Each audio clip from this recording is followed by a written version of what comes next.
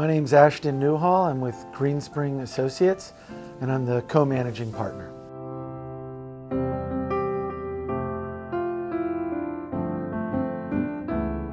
The real heroes within this country are the entrepreneurs and the financiers of the innovation economy.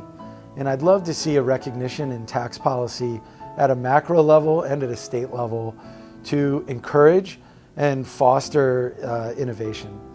And the fact of the matter is, it seems on a macro level like the country is trying to move further and further away from what enabled it to be great. And I'd love to limit the impediments to the financing of innovation. I'd love to foster the encouragement of innovation through financing, through tax policy, both locally and nationally.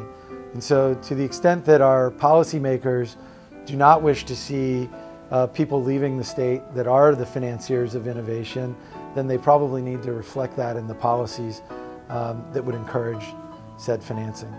I guess the question is, how do we foster innovation in Baltimore? Well, I think there's a number of things that need to be done. First, as I say, on a countrywide, federal level, we need to have tax policies that foster the financing of innovation. On a state level, the same thing is true.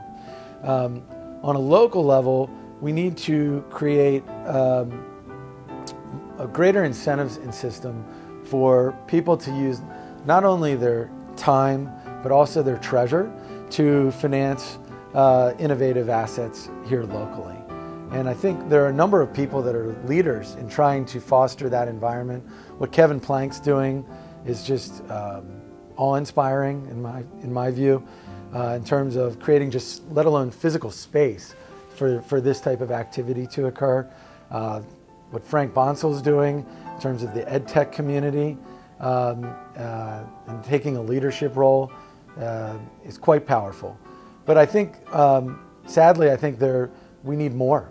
We need more people to give of their time and to give of their treasure. I think the other thing that I'd like to be a part of the solution for is there is great financing risk to financing companies outside of the major power centers of innovation because the power centers lead to the capital being based there. So one of the things that I'd love to be a part of the solution for is to help the financiers of innovation be aware of the innovative assets that are spawning out of places like Steve Case would say, that through the rise of the rest, the notion that the innovation economy is occurring more broadly going forward than it has in the past.